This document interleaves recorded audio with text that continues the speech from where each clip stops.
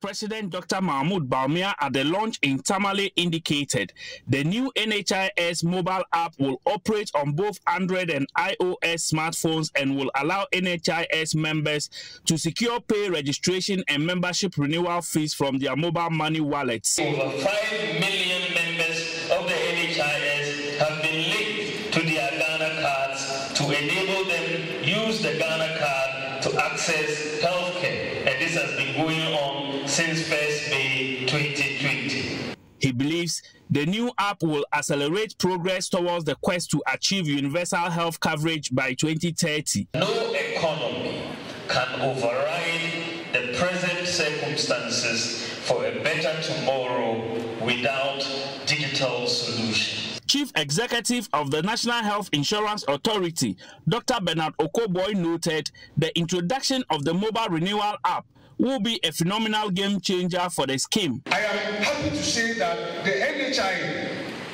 pays out an average of 100 million Ghana cedis monthly in claims to health providers across the country. The Kufuor government, through the NHI, invests an average of 1.2 billion annually in the health delivery system, an indication of the government's strong commitment to a vibrant national health insurance scheme.